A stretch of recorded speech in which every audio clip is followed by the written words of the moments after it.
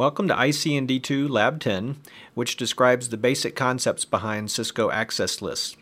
For those of you using the Cisco Press exam certification guides, this video shows material that's also covered in the ICND2 books, Chapter 6. This lab has three main objectives. By watching this lab, you should be better able to configure extended IP access control lists, as well as configure one of the trickiest parts of IP extended access control lists, particularly the source and destination port numbers. You'll also understand how to see the counters that show the number of packets that have matched each statement in an access list. To reach these objectives, this scenario uses a single scenario step. In this scenario step, we'll see how to filter packets that are going from clients on the left side of the diagram to a server farm on the right-hand side of the diagram. To begin step 1, let's take a look at the network topology in the IP addressing scheme. Notice we have two routers connected by serial link, with each router having a LAN. On the left, you see we've got two PCs, PC1 and PC2, and those will be our clients in this particular lab. Over on the right, we have two PCs labeled S3 and S4, meaning server 3 and server 4, so that'll be our server farm. Now in this design, of course, we have three subnets. So we have subnet 172.16.1.0 on the left, 2.0 in the middle, and 3.0 on the right, all three using a simple /24 mask.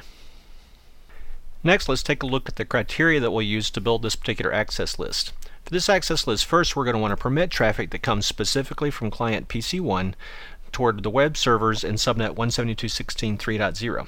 Now let's examine what a packet would look like in that case.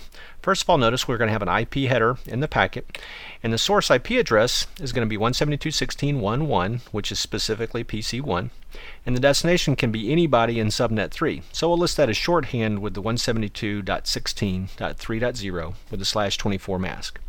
Next, consider what happens from a port number perspective. The client will use a port number that's bigger than 1023 and connect to the web server's well-known port of 80. So in the TCP header, we'll see some number bigger than 1023 as the source port and destination port 80. So our access list statement will need to match all four tidbits of information that you see inside that packet header and use a permit action for those packets. For the second criteria for this access list, we'll say that any clients in subnet 172.16.1 that try to connect to a telnet server in subnet 172.16.3 should also be permitted. So in this case, if you look at the packet headers, notice we'll use a shorthand of 172.16.1.0 with a /24 meaning subnet 1, and 172.16.3.0 with a /24 mask meaning subnet 3. Now the access list statement won't use that same syntax. Those are just notes for us so we can refer to this when we're choosing how to configure the access list. Now again, the port numbers, if you look at the client side of that, the port number will be dynamically allocated from some number beginning with 1024 or greater, and the destination port will use the telnet well-known port of 23. The last criteria for this access list is to deny all other traffic. So in this case, we'll use the implied deny all at the end of the access list to catch everything else and discard it.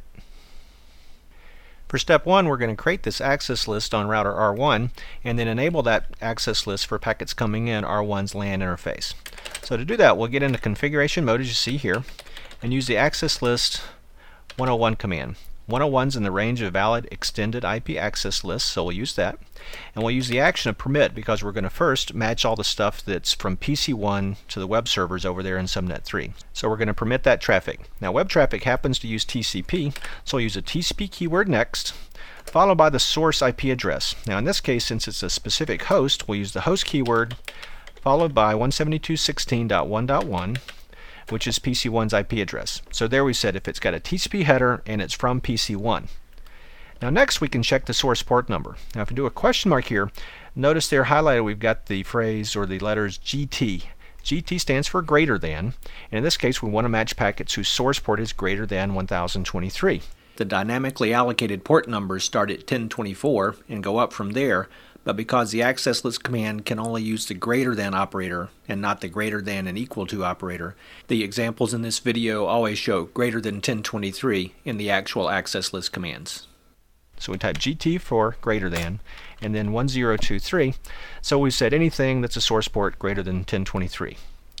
Next we check the destination address. Now in this case the destination address will be 172.16.3.0 with a wildcard mask of 0.0.0.255. Now this wildcard mask means match the first three octets of this number. So any IP address that begins 172.16.3 as the destination address will match this part of the access list statement. In effect, that's subnet 3. Now at the very end, we can check the destination port number. Note the port number fields are positional. The GT1023 came after the source IP address. Now we'll plug in a check for the destination port after the destination address field. Notice here with the question mark, we get tons of options here, but if we want to do something that's equal to, as you see highlighted on the screen here, equal to the port number, we type the letters EQ. So in the command, we'll type EQ followed by 80, meaning equals to HTTP well-known port of 80. The second access list statement is very much like the first, with only a few variations. Now first of all, we'll use the access list 101 command again. By using the same number, we're placing this access list statement in that same access list. We'll use a permit keyword because we now want to permit all telnet traffic from the left-hand subnet to the right-hand subnet. To match these packets, we'll first plug in the TCP keyword, which means there's a TCP header, and then the source IP address. In this case, because the source IP address can be any IP address in subnet 1, we'll use an IP address of 172.16.1.0 and a wildcard mask of 000255, again saying match the first 3 octets of this number, which of course are all IP addresses in subnet 1. Now for the source port number, which again is a positional parameter right after the source IP address, we want this to again be greater than 1023. We want to match telnet clients on the left, the source packets from the telnet clients, and those dynamically allocated port numbers will be greater than 1023. Then for the destination IP address, we plug in the same logic we had in the previous statement, 172.16.3.0, with the same wildcard mask, which matches everybody in destination subnet 3. And finally, we need to match well-known port 23, which is the telnet well-known port. Now the third criteria for this ACL is to deny all other traffic, so we'll use the implied deny all at the end of the access list, so we don't need to type in any more access list 101 commands. However, we do need to enable that access list on an interface. So we're going to first use the interface FA0/0 command to move over interface FA00, and then use the IP access group 101N command. This command enables this access list for packets coming in R1's FA0/0 interface. At this point, the ACL is enabled and filtering packets. Now that we've enabled the ACL, let's take a look and see what we've done for ourselves. First of all, not shown in the video, I've gone over to PC1 and issued a telnet over to server 3. I've also opened up a web browser over to server 3, and I've tried to ping server 3 from PC1. The ping should not work because the ping was not specifically permitted. So if we go do a show access list command and we look at the output, notice it just lists extended access list 101 because that happens to be the only one we've configured here. If you look at the detail in each line, you see all the matching parameters as well as the permit action for the first access list statement. And on the second line, you see all the matching parameters and the permit action for the second access list statement. So that's just a confirmation of what we just configured. Now, if you look out toward the right end of the output, you see a set of parentheses with some numbers in it. This shows the number of matches on each access list statement. So in this case, we see the number of matches on the first ACL statement and the number of matches on the second ACL statement. They give you some idea of how much this particular access list is being used. Also, notice that the command output does not list the number of packets that have matched the implied deny all statement at the end of the access list. To see such counters, you need to explicitly configure a statement at the end of the access list that matched all packets and denied those. Then the output of the command would list a counter for that additional statement. Finally, just to review the configuration, if you take a look at the output of the show running config command here for a moment, first of all, there's not very much interesting until you hit the space bar 2 or 3 times. But as you get toward the end of the configuration, notice here near the bottom we see the 2 access list 101 commands, which essentially look exactly like they did when we typed them in from the command line just a few moments ago. If you scroll up a little bit or look up a little bit, you'll see interface FA0/0, and a couple lines below that, the IP access group 101N command.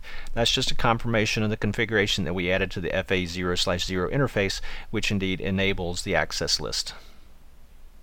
In this lab, you've seen how to configure extended IP access control list, and in particular, you've seen how to match both the source and destination port numbers with an IP access list statement. You've also seen how to use the show access list command to see the counters that show the number of packets that have matched each statement in an access list.